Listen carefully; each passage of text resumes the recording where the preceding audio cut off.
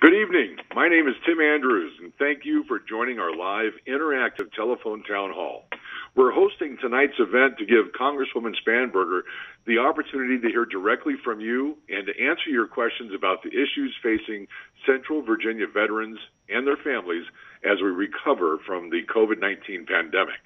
Now, as I mentioned, this is an interactive forum.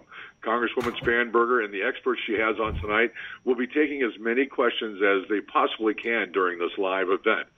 If you have a question and you're joining us by phone, you can simply press *3 on your telephone keypad at any time, and you'll be placed in line to speak with a member of our staff. They'll take down your name, where you're calling from, and the next time you hear your name, you will be live on the call and able to ask your question directly. Now, you can also ask a question by submitting one through the portal right below our online streaming player. You can join us at spanberger.house.gov. Again, that's spanberger.house.gov/live. Now, if you're watching on Facebook Live tonight and would like to ask the Congresswoman a question, we encourage you to visit that online streaming portal so you can submit your question. Again, that's spanberger.house.gov/live. Now, we could receive a lot of questions during this event, so if we're not able to address your specific question, please call our district office at 804-401-4110 anytime during normal business hours. Again, if you have a question, though, throughout the event and you're joining us by telephone, simply press *3 on your telephone keypad, or if you're joining us online, just type them right below the streaming player. Now, I'd like to start off this live interactive town hall by welcoming Congresswoman Abigail Spanberger. Congresswoman? Hello, everyone. I'm Abigail Spanberger, and I thank you for joining tonight's virtual telephone town hall focused on issues and challenges facing Virginia's veterans. I hope you and your family are doing well, staying safe, and looking forward to a calm and reflectful Memorial Day weekend as we remember our service members who we've lost. First, I'd like to take a moment to remember former Senator John Warner, who passed away earlier this week. And I would be remiss if I did not touch on Senator Warner's commitment to our nation's service members and veterans. A commitment he demonstrated certainly through his own military service as a veteran of both World War II and the Korean War. A commitment he continued to demonstrate as Secretary of the Navy and through his renowned leadership on the Senate Armed Services Committee. After his 30 years in the Senate, I greatly appreciated the honor of getting to know him and receiving his guidance and mentorship at the beginning of my term in Congress. I know Senator Warner would have a lot to say on tonight's calls about the challenges and questions that may be facing Central Virginia's veterans, because I know that he deeply cared for every person who ever put on our nation's uniform. So tonight's event is focused on the challenges and any questions that our Central Virginia veterans may have. Questions and challenges their families, their caregivers may also have. Certainly throughout the pandemic, my team has heard from hundreds of veterans who have really struggled in the face of COVID-19. And I know that many have experienced continued issues with accessing healthcare and securing benefits. And if you have a specific request or question about your case at the VA, please do not hesitate to be in touch with my team and call my office at 804-401-4110, or you can go online at spanberger.house.gov. In Congress, I've been focused on our nation's economic recovery in the wake of COVID-19, and I know our region's veterans are really going to be at the heart of that recovery. In the American Rescue Plan, which I voted to pass and President Biden signed into law earlier this year, we secured an additional $14.5 billion for VA healthcare systems and services. And much of this funding will be directed towards veterans who may have had delayed care or who've experienced more complex healthcare needs as a result of this pandemic. Additionally, the American Rescue Plan provides new resources for veterans receiving housing support and including homeless veterans here in Virginia. The legislation also focuses on reducing the VA's backlog of compensation and pension claims, which grew from 76,000 in March of 2020 to more than 212,000 by March of 2021. I am staying focused on making sure that veterans' benefits are paid out and that this backlog is reduced. Tonight, I am joined by Ben Shaw, who serves as Central Virginia Regional Director of the Virginia Veteran and Family Support Program at the Virginia Department of Veteran Services. We're also joined by John Henry, who serves as the Assistant Regional Manager for the Central Virginia region at the Virginia Department of Veteran Services. I'd like to thank both of our guests for agreeing to help answer the questions we may hear tonight. And before I finish, let me also say thank you so much for your service. Thank you to the service of every veteran on the line, and to every family member who's listening in. Thank you for supporting our nation's service members and veterans. Thank you so much for your selfless sacrifice. I'm going to now turn the floor over to Ben to begin with some introductory comments, and then we'll go to John. Thank you so much. Over to you, Ben. Good evening, Congresswoman. Thank you for the opportunity to join you and hopefully join some of your constituents and hopefully give helpful information to whoever's listening in. I will not discuss the entire Department of Veteran Services agency as a whole because it would take too long and there's other things to do this evening, but I will focus very briefly on what we do in Virginia Veteran and Family Support Program, which is the service line that I represent. Fundamentally, we are fixers, we are linkers, we are connectors, and our job is to provide peer and family support, care coordination, and community resource linkages for National Guard service members, reservists, veterans, and their families. So that's a lot of people. That's again, National Guard, reservists, veterans, and their families here in the Commonwealth. That's well over 1 million people. Our job is to answer your question and get you where you need to go. As I will say about the agency, we are certainly a port of entry, perhaps the best, I believe, port of entry for veterans seeking answers to their questions or support or help here in Virginia. But fundamentally, in Virginia Veteran and Family Support, our role is to make sure you get to whatever's out there that may be available to you. And I can tell you that almost every single person in my program is a veteran, him or herself, or an immediate loved one of a veteran. We have a real personal connection to the people we serve. I've been doing this for a very long time, and provided they don't fire me, I'm going to stick around with it. So thank you again, Congresswoman. I appreciate it. And John, the floor is yours. Thank you, Ben. Thank you, Congresswoman, for inviting me tonight. I am John Henry. I am from the benefit side of the Virginia Department of Veteran Services. My main function is to assist veterans and their family members to file claims to the VA. We are the middleman between the veteran and the Veterans Affairs. Please keep in mind, we are not the VA, although we do work closely with the VA to assist in getting claims submitted, getting claims adjudicated to include appeals. We also provide sound guidance when a claim is denied. We also assist in providing the proper paperwork to get your claim relooked at or even get you to the appeals board. Also in our arena, we have lawyers on ground that will assist you in getting your appeal completed properly and hopefully getting adjudicated in your favor. We are back in the office Monday through Friday now. So if we can be of any assistance to any of you, please feel free to reach out to us. Thank you, Congresswoman. Thank you very much. And moderator, we're ready for our first question.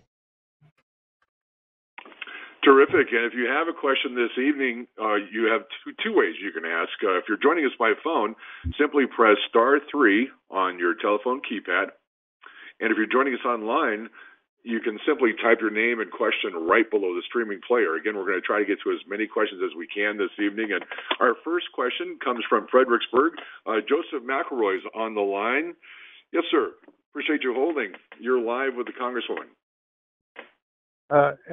Hello, Congresswoman Spanberger, Joe McElroy. Thank you for this time.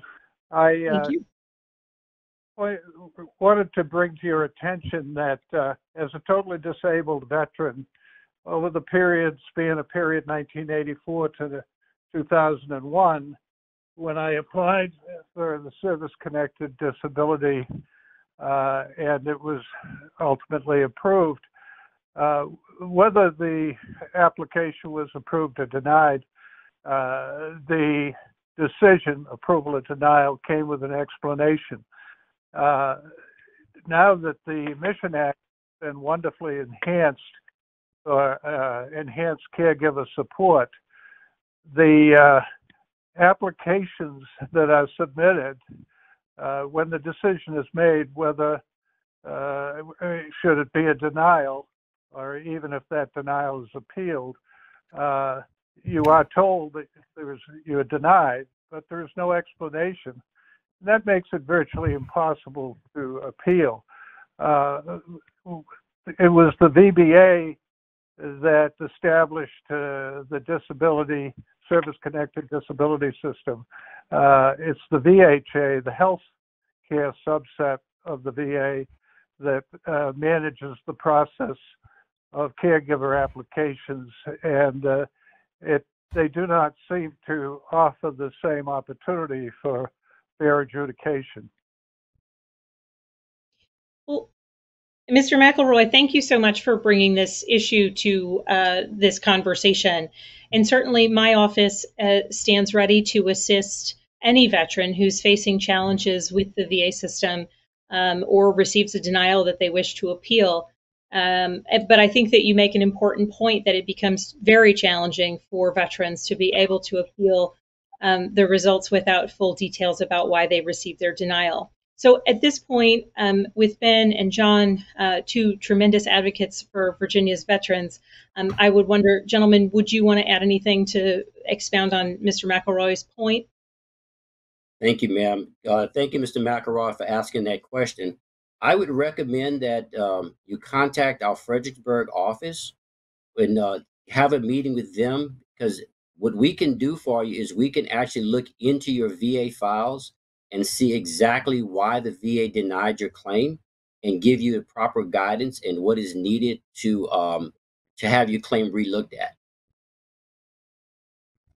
Thank you very much. And Mr. McElroy, if you'd like to follow up, our team can take your number and provide any additional information if you need to be connected with those resources in Fredericksburg. Up next, we have June calling in from Henrico County. Hi, June. June Eldridge, appreciate you holding. And you're Thank you very much. I appreciate it. And Representative Spanberger, I really appreciate all your emails letting us know what's been going on and how your office has helped all your constituents. That's really been a help to all of us. And what you said about Senator Warner, he was such a great guy, and I know all Virginians really were upset when he died. Yes. My question is, the travel department here at McGuire at the Central Virginia office has abruptly, as of January, changed their requirements for obtaining transportation services. Up until January of 2021, any veteran who showed a need could obtain transportation services, which I had been getting for the last 4 years. All of a sudden, we had to fill out a needs question, a simple revised needs questionnaire. And then I had been told that all of a sudden, no, I did not meet their criteria for getting it, and I no longer qualified for transportation. I asked and I asked and I asked what the criteria were and what the minimum amount of funds that you can have to get the transportation services. Your travel office refused to tell me what it was. I finally had to go back to the central registration office and have them call transportation.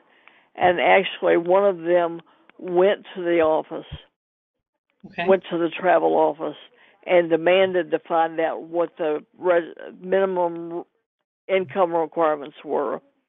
They changed it from $9,000 to $19,000. Well, who could live on $19,000? I'm sorry. I live solely on Social Security. Based on that amount, on their new requirements, I no longer travel. I no longer meet the requirements for travel. However, I'm a disabled veteran, and I have to use for any transportation a power wheelchair. I can't drive. My brother drives me from appointment to appointment. He has his own life. I can't expect him to drop everything 3 and 4 times a week to take me to appointments at the VA. That's not fair to him. What should I do? I tried calling the DAV. They told me to call the American Legion, of which I'm also a life member of both those organizations. Mm-hmm. I called the American Legion. They said, well, call your local VA, and then I get a message that the American Legion, because of COVID, no longer was doing travel. The DAV is still not doing any travel or any transportation services. You know, Ma'am? how long can I expect this to happen? Ma'am, you have called the right place. And I want to begin by thanking you for your service. I want to begin by saying that so unfortunately what you are experiencing in terms of the change and shifts in the real challenges related to getting to McGuire during the pandemic is something that we have been hearing about. And so I wanted to just let you know that we hear you, and I'm going to see if the gentlemen have any direct information. If not, ma'am, my office will follow up and look into this this issue for you. But I'm going to defer it over to Ben and John if they have any immediate feedback. Otherwise, we'll be following up with you. Thank you, Congresswoman. Ms. Eldridge, I hear you as well. We've heard things like this too. Transportation is a known issue throughout the state and certainly around McGuire as well. I do not know what the answer will be, but I would be delighted to hear more about your situation and then work also with our contacts over at VA and help you get a definitive answer of what is something you can rule in or rule out, and also, if we can, find some community-based alternatives. I realize that sounds vague. Every situation and people's eligibility differ. I would love to help you with that. And all I need is a name and number, which I'm sure the team can get to me, and I will gladly reach out, and I'd love to help you as best I can. Thank you so much. Up next, we've got a question from one of our online participants. Again, if you're joining us online, you can simply type in your name and your question, if you have one, right below the streaming player. And if you're joining us by phone, simply press *3, and we'll get to as many questions as we can during this live event. William Ferguson typed in this question online. The pandemic has had quite a negative impact on veterans who have PTSD. He's interested in knowing if the VA intends to hire additional psychologists to deal with what is more than likely going to be an influx of patients who need treatment for this specific issue.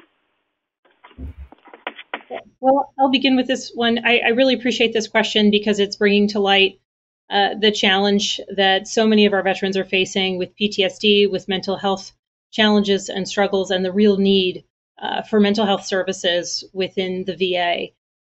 Notably within the American Rescue Plan, the piece of legislation that I mentioned earlier, we allocated billions of dollars specific to the VA to ensure that veterans are getting the care that they need, including a wide array of support. In terms of actual hiring decisions at the local VA hospitals throughout the country, I think that will, of course, be decisions that are made location to location, though notably an important service that I have been advocating for is the provision of telehealth services. And certainly the VA is a strong advocate for telehealth services, particularly for mental health services. Representing a district like I do that is a long and diverse district in terms of landmass, where some of my constituents travel quite some ways in order to be able to get services at the VA. Having the option to be able to utilize telehealth, mental health services is incredibly important. So that's outside of the VA system. That's also one of the reasons why I have continued to work for broadband access connectivity so that our veterans throughout rural communities can absolutely access mental health and other healthcare resources through telehealth. Notably, the challenges of PTSD and mental health stressors are prevalent and incredibly worrisome within our veteran community, but it is also during the pandemic, we've seen challenges related to overdoses, mental health stressors related to addiction. And here in the Commonwealth of Virginia, we've had a 40% increase in fatal overdoses. And so recognizing the significant challenges that our larger community faces, and particularly our veteran community, I had done a lot of work to ensure that our state and local governments, so outside of the VA system, but our state and local governments are able to utilize American Rescue Plan funding for prevention, recovery, and addiction-related services, which is incredibly important. And then noting that while I want to ensure that every veteran gets the resources that they need to contend with mental health challenges or PTSD, we see a staggering reality that far too many veterans have taken their own lives. Each day, our nation loses veterans to suicide, and to raise awareness to that tragedy and to enable advocacy. I introduced a piece of legislation with a counterpart from Ohio, Republican Congressman Gonzalez from Ohio, that would create Purple Star Family Week. And this is a week to bring awareness to the mental health challenges that so many of our nation's veterans face in an effort to save lives in the long term. So Ben, John, if you would care to add anything, I'll turn it over to you. Thank you, Congresswoman. Mr. Ferguson, that what you've described is an issue that we run into regularly. Sometimes the VA is not the best fit. Sometimes there's a line that's a little bit too long, and that's fine. By code mandate, it is my job and our team's job to find you alternatives. So I can do this. This is easy. With your name and information, which I'll get later, I hope, I'll give you a call and we'll take care of this. We'll connect you either with the VA directly or somewhere else as appropriate. I can't necessarily commit to it permanently or long term, but I can certainly make sure you and others are connected to the treatment you need now. You don't have to wait. So we exist to help remove or crash through these barriers. I'm very happy to do so here as well. So I look forward to hearing from you.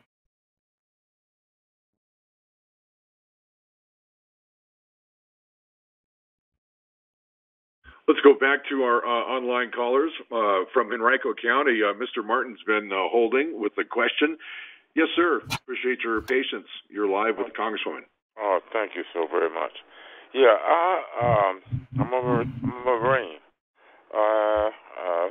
Joined the Marines in 1966, and immediately I was sent over to, when I was 17, I went to California, and I turned 18 there, and I went directly to Vietnam.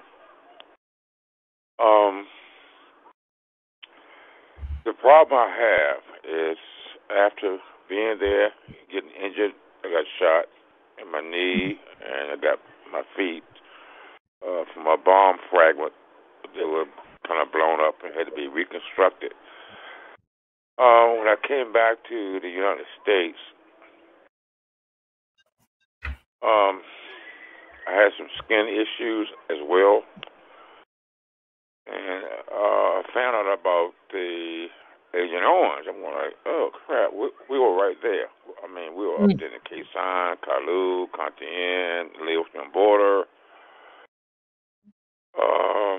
And then the U.S. government initially has said, well, no such thing. But gradually they finally admitted that, well, yes, we did this.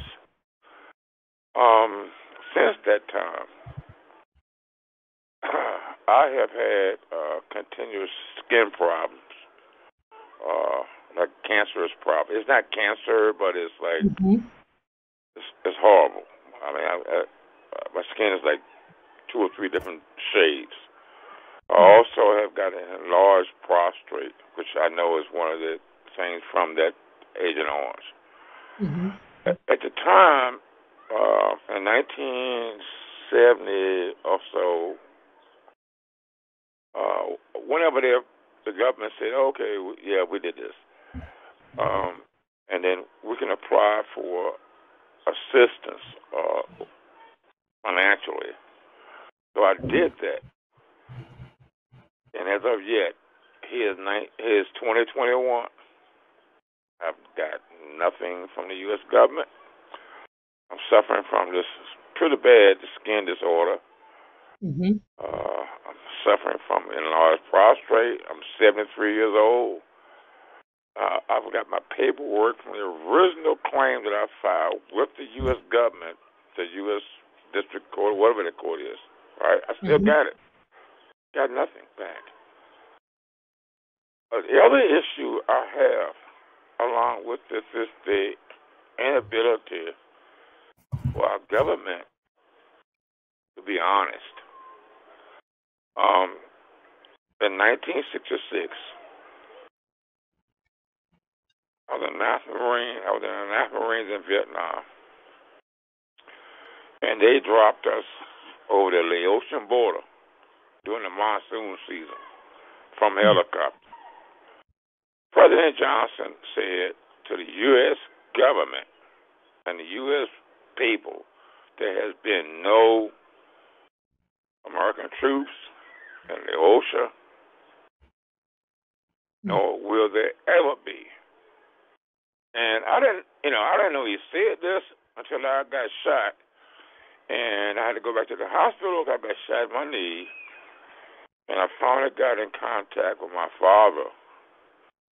I said, Dad, he just came back from the Laotian border. He told me to shut my mouth because he's an ex-Marine. Wow. And I'm going, what? President Johnson is on TV to the U.S. people saying there have not been no U.S. troops cross the Laotian border, nor will they be there. I just came from there. I got shot there. And I'm going like, oh, my God. So I'm saying, okay, come on, man. Right now, my main concern is my skin is really, really, really messed up. I've got this enlarged prostate. The U.S. government has never, ever stepped up and reimbursed me. This was back to I went in 1966. Come on now. I filed for it in 1970. It's 2021. I have yet. I got PTSD, so they give me 55%. I got more than that. You don't even know what I went through. Mr. Martin. This is outrageous. I am so upset. I'm disappointed in my government. I'm sad. I was a child when I went in the Marine Corps. I was a damaged child when I came out of there. And I have no recourse. What can I do? I can't fight the government.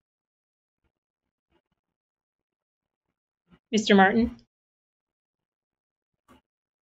Well, Mr. Martin, I'm not sure if we lost you, but I would.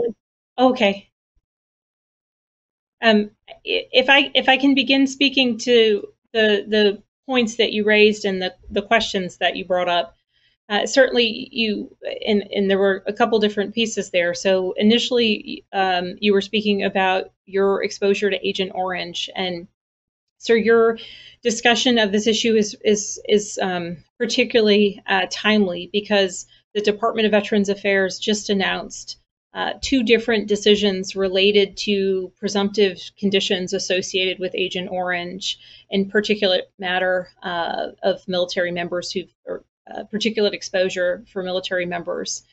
It's important to note that I hear you, and your experiences, unfortunately, are not uncommon. For far too long, our veterans who had exposures to Agent Orange were not able, and in your case, still not able to get the support that they need.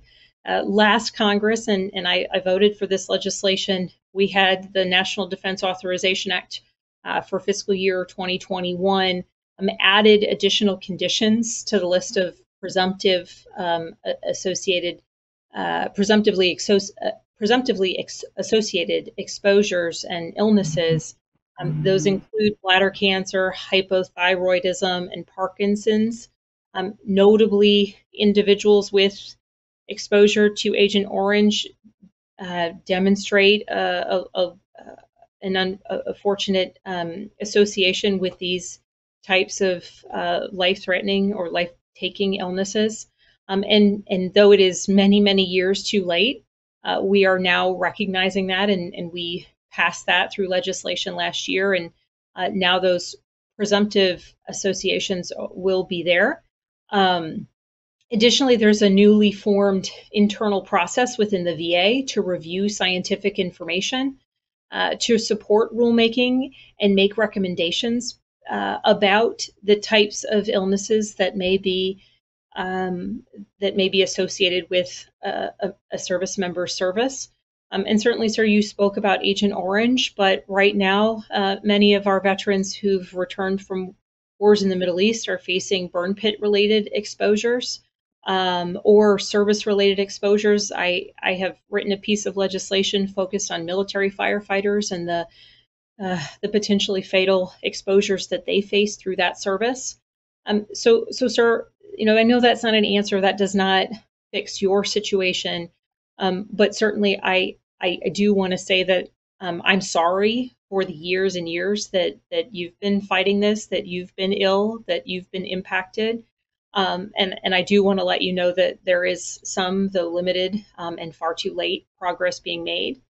And then in terms of getting you the support and any other veteran like you who might be listening, the support that you need, I would offer up my office as a resource to help you here. And I would also open it up to John or Ben if they have any resources that they might be able to provide, Mr. Martin. Thank you, Congresswoman. Mr. Martin, if you haven't enrolled yet, I would recommend you enroll in the Agent Orange Registry. What they will do for you is they will do a physical on you, and they will track your illnesses, and they will help. That way, if we do file a claim to the VA for your issues, then we can pull that physical, and that'll help support your claim. As far as your skin conditions, what our office can do is we can help you do the research, because all we have to do is prove to the VA that the skin issues were caused by Agent Orange, and that is really an easy thing for us to do. Because the list of presumptives that the Congresswoman spoke about is what the VA is saying, that yes, we do know this was caused by Agent Orange, but we all know that there's other side effects from Agent Orange, and we will help you do the research in attempts to get your claim successfully adjudicated if you choose to go that route.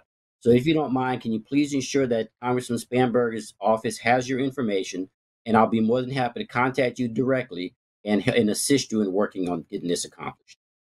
Thank you, ma'am. Thank you.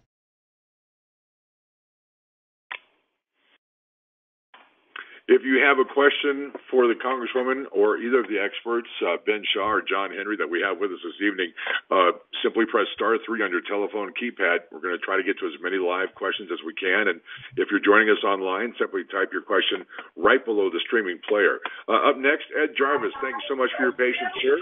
Ed, you are live with the Congressman. Go right ahead. Thank you. I'd like to know how we get the VA to pay the bills for those vendors that are VA certified for us to get our dental or our eye exams away from the VA.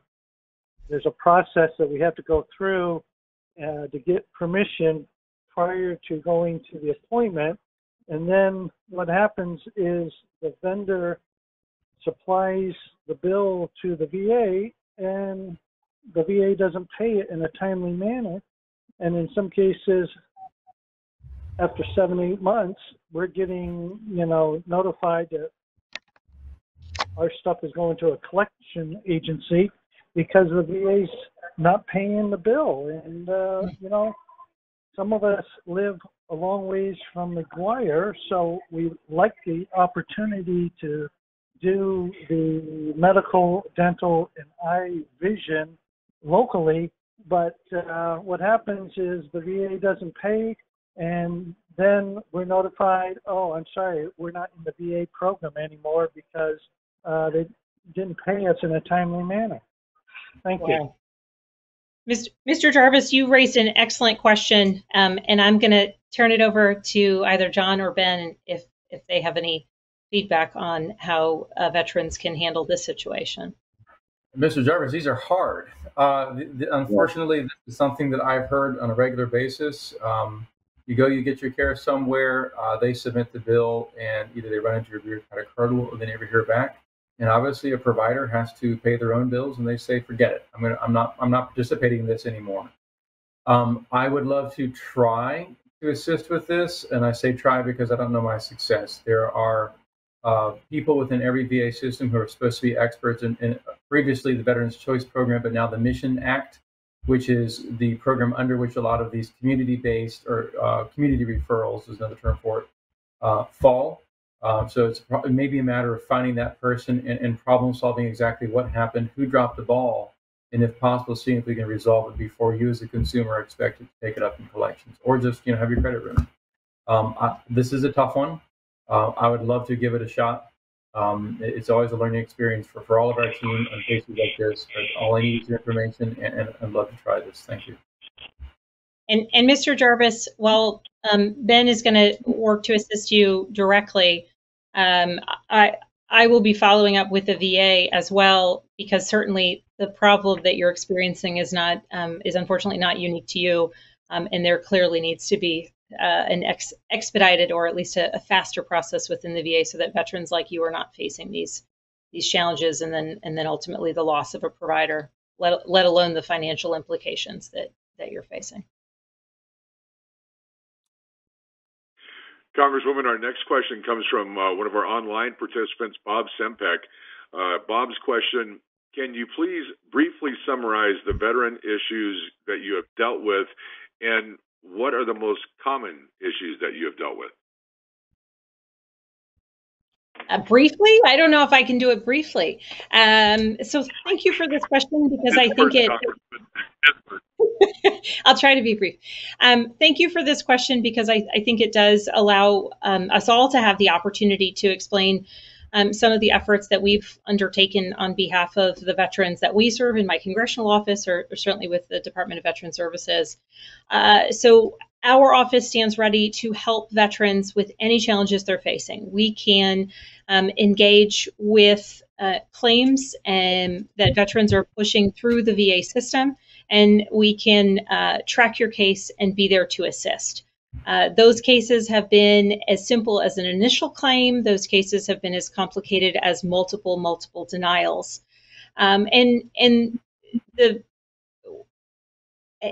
Without going into some of the personal information about the veterans, but a scope of information, a scope of challenges, particularly related to denial of benefits, but particular to disability claims and initial rejections there. And notably, we worked with a veteran who's now passed away, who was facing some challenges with the VA system, and he was a constituent from Powhatan and had served our country admirably as a military firefighter. And so we helped him in the process with the VA, kept working and advocating with him through the process with the VA, but in experiencing and advocating for and with him, we found that certainly his circumstance wasn't unique, and his experience had been an exposure, multiple exposures as a military firefighter to common firefighting chemicals. And so in the civilian world, generally, firefighters, it is clear and recognized from a health perspective that certain exposures that firefighters face link them to certain types of cancers. But that presumption of service-connected disability for military firefighters who do develop certain types of cancers just wasn't there. So we wrote legislation and have introduced that legislation. I continue to push that legislation to ensure that military firefighters have parity with civilian firefighters in terms of the accepted and understood illnesses that may be connected to their service, to ensure that they get the veteran benefits that are owed to them. So it's a whole scope of veterans-related issues that our office can help with and have helped with. Certainly ensuring faster receipt of disability payments in particular. Ben and John, would you want to provide any additional information or your office's experiences?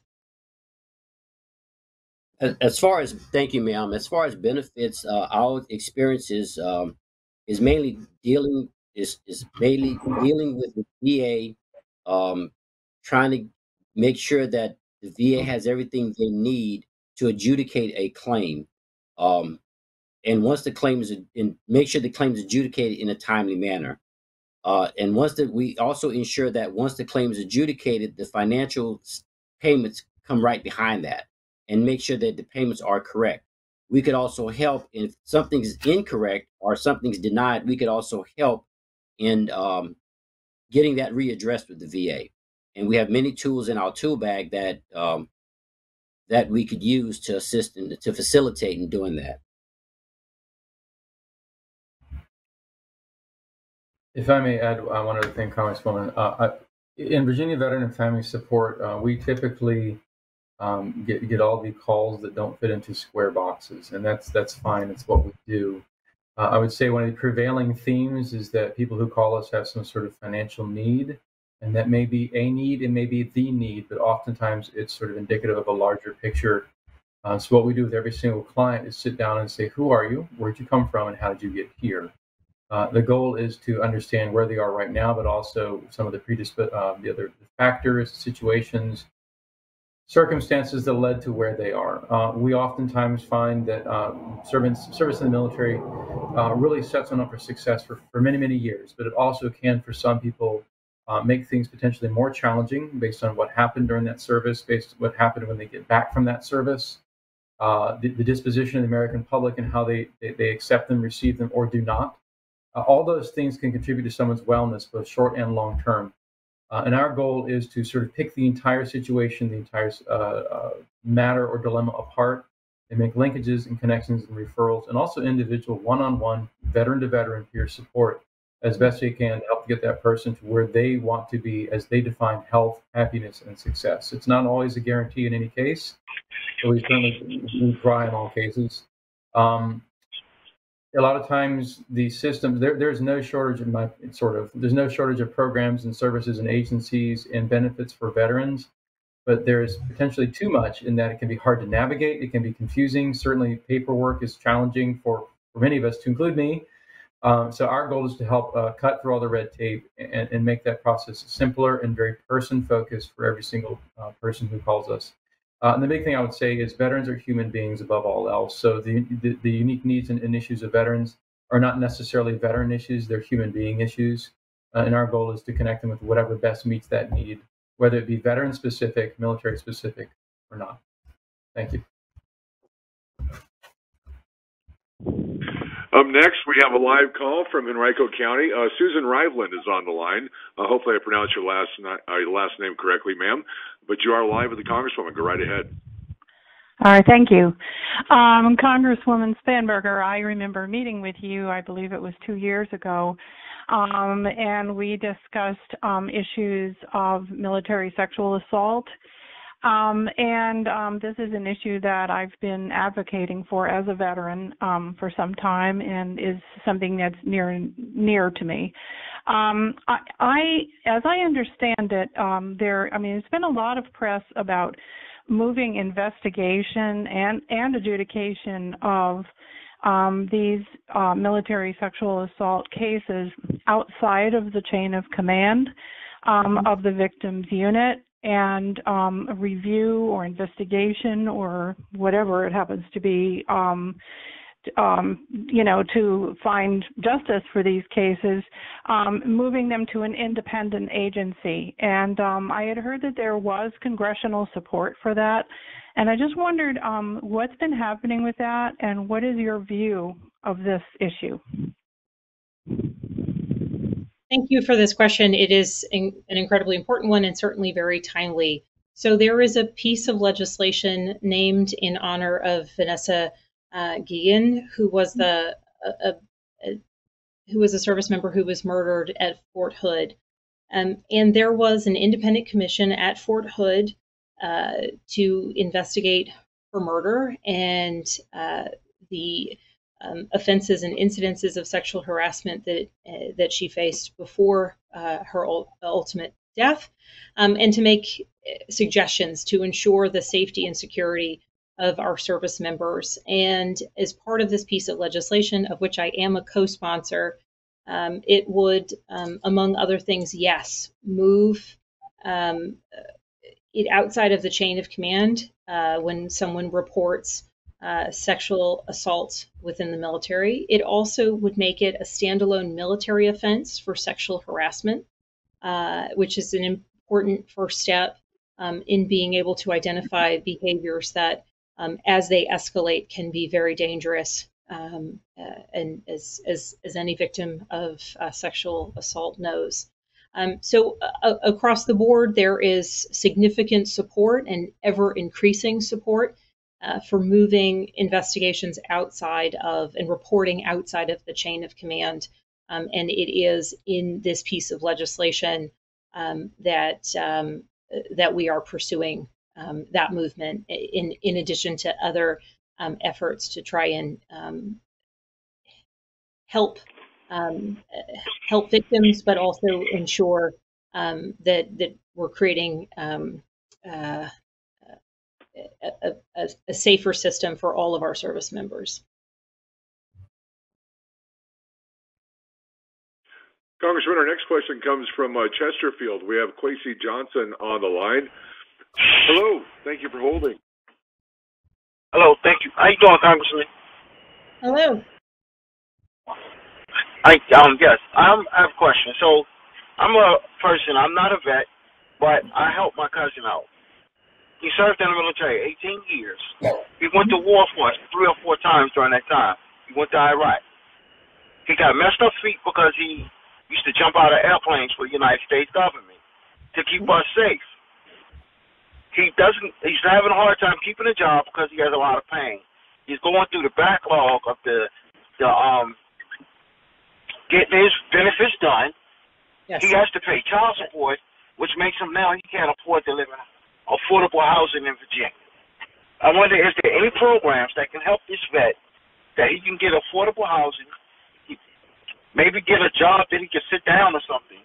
Only things he know how to do is where he has to stand up and and be on his feet.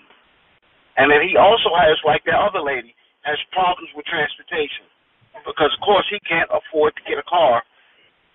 He has to ask family members for help, and sometimes family members can't drop everything to take him around. So I want to say thank you for all of your support to your cousin. Certainly, thank you for his service, for his sacrifice, and I'm sure he's certainly lucky to have a cousin like you who's advocating for him. I'll speak on a couple things from a federal perspective, things I've advocated for and voted on, and then specific to the programs that might be able to help your cousin. I'll see if John or Ben would like to add anything. In the American Rescue Plan, which I mentioned, it provides hundreds of millions of dollars to the Veteran Rapid Retraining Assistance Program that is meant to provide assistance to veterans who are looking to make career changes. Hopefully that is a program that your cousin would potentially be eligible for.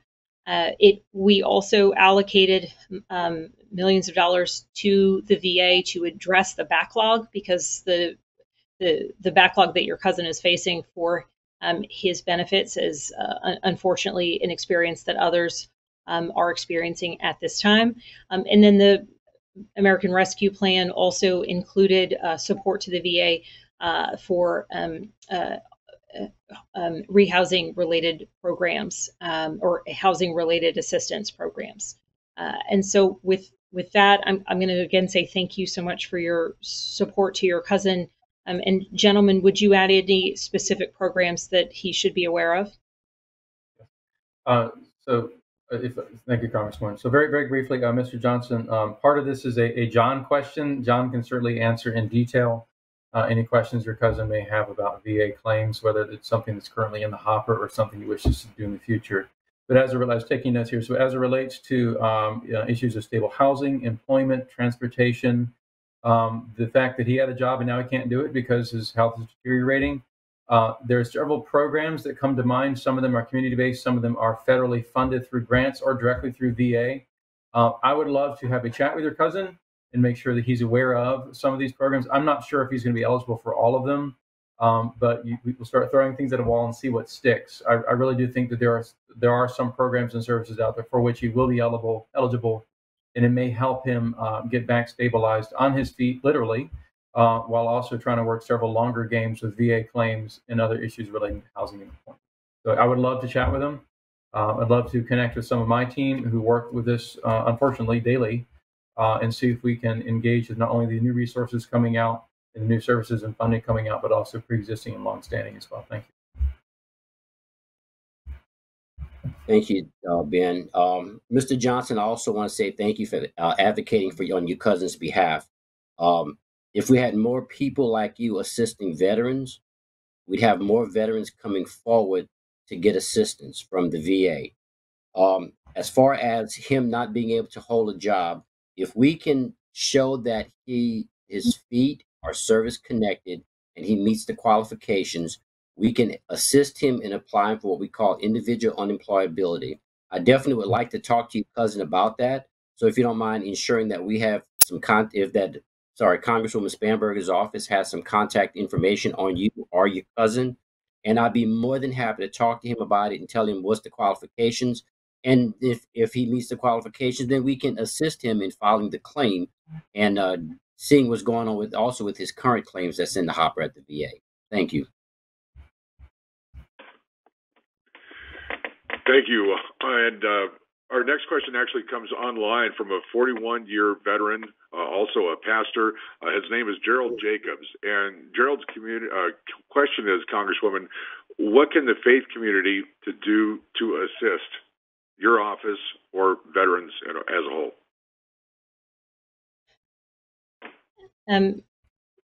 Reverend Jacobs, Mr. Jacobs, thank you so much for this question, and thank you for wanting to advocate on behalf of veterans.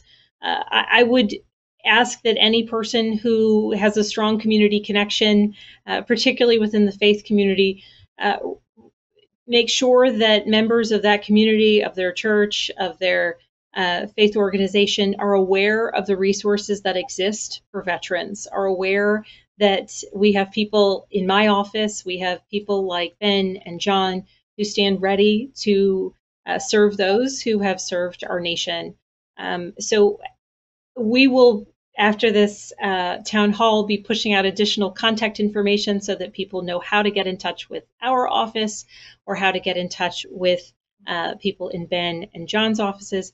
And please share that information widely. And if there is a veteran who's suffering or facing challenges, please let them know that there are supports available and people who want to help them. John, Ben, would you add anything else?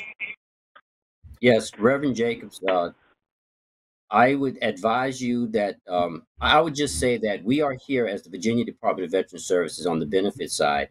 We are here to address any veteran or to assist any veteran. So if you would like to set up some type of a meeting with the veterans, we would be more than happy to brief them on their benefits, on what's out there, what's available to them and their spouses, or even the spouses of a deceased veteran, because there are benefits out there for them also that most of them do not know about. If you don't mind, please ensure that Congresswoman Spanberger's office has your contact information, and I can definitely reach out to you and offer our assistance to help veterans tap into the tap into the resources that's available to them. Thank you. John, one quick addition to that. Sir, I want to actually say I'm going to empower you. A lot of people, when they get out of the military, especially young Marines like myself, I used to say, I am a Marine. I'm always going to be a Marine. I think like a Marine. But the reality is, when I get out of the military, at some point, I'm going to have to start thinking like a civilian because I am a civilian. So I think as a leader in your community, a leader in your church, and someone who's also a veteran, you have a unique level of credibility with other veterans, especially younger ones or older ones, I suppose, transitioning out of the military. You can shepherd them through what has oftentimes been a difficult process. And I can tell you personally, when I got out of the military and I was pushing people away left and right and disinterested in hearing anybody's good advice, ultimately the single person who got to me and who I trusted and I felt was credible was both a reverend and a combat veteran. And I let him in. He offered me some fantastic mentorship. And I believe you probably have that skill and capability and position right now to do that. So I'd encourage you to probably keep doing what you're already doing and simply spread out your tendrils further. I would love to have a chat with you as well, in addition to John, just to see if we could sort of make others aware of what you're doing right now. Thank you. Congresswoman, we have time for one more question. We're going to go to Jay Luster, who is live on the phone. Hi, Mr. Luster. Thank you so much for holding. You're live with the Congresswoman. Hi. Thanks for this. I appreciate it. I'll keep it very brief. I started filling out a claim form online, and I ran into some questions that required something more than just a simple answer. And I don't know what to do, and so I need some help, filling out the claim. So who do I turn to for that? Thank you. Thank you, Mr. Luster. Gentlemen? Good day. Thank you, Congresswoman. Mr. Luster, our office will be more than happy to help you because I've been doing this job about 6.5 years, and I do understand that trying to do your claim online, you do run into some snafus and there's questions on these forms that requires an answer that nobody can explain to you. If you don't mind ensuring that Congresswoman Spanberger's office has your contact information, what we will do for you is we will actually do the forms for you. We will get your claim submitted after you sign it. So we're here to support you with claims, support you and any other veteran that has claims. And as I tell other veterans, I recommend you stay offline and see a veteran service representative and let us help you. That way we know the forms are completed right and the VA has all the information they need to adjudicate your claim. Thank you. Thank you so much.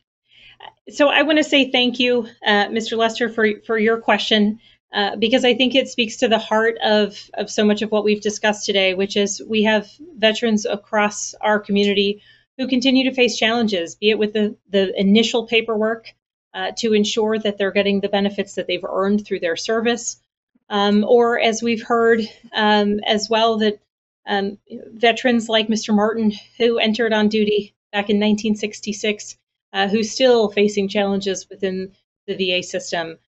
I hope that the takeaway for everyone on this call is that there are many people who are here to help and focused from a federal perspective, legislating, be it related to Ms. Ryland's question about sexual assault in the military and protecting victims and protecting our military members, to whether it's Mr. Jarvis's question about how to get the services that he receives outside of the VA paid quickly so that he's not potentially risking losing those relationships with, I believe the example he gave was a dentist.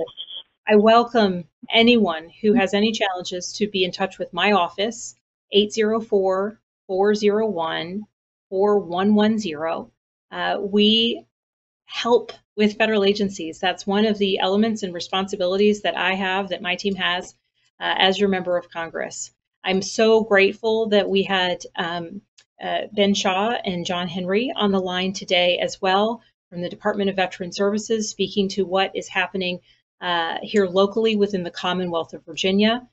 These services are here to support our community's veterans. And I welcome you all to be in touch. My office is 804-401-4110. 4110. We will assist you in any way that we can. And we're just so appreciative. I'm so appreciative to have John and Ben on the line today as well, providing their incredibly important insights and resources. And as we head into this Memorial Day weekend, I know many of the veterans on the line will be remembering someone that they served with or someone that they knew. And so as we head into this Memorial Day weekend, I want to say again, thank you to everyone who served. But this weekend, our hearts and our thoughts and our prayers will most certainly be with service members who never returned home. So please stay safe, everyone. And we look forward to being of service to you, the constituents of Virginia's 7th District. Thank you. We are coming to the end of our live event this evening. Thank you for taking the time to join us for this important veteran-focused telephone town hall with Congresswoman Abigail Spanberger. We appreciate the opportunity to answer your questions, but if we were unable to get to your specific question this evening, or if you'd like to follow up on a question you may have asked to get more information about how to get in touch with Ben Shaw or John Henry, simply contact Congresswoman Spanberger's office, 804-401-4110 during normal business hours, or you can go to spanberger.house.gov. Thank you again. Stay healthy and safe, and have a great evening.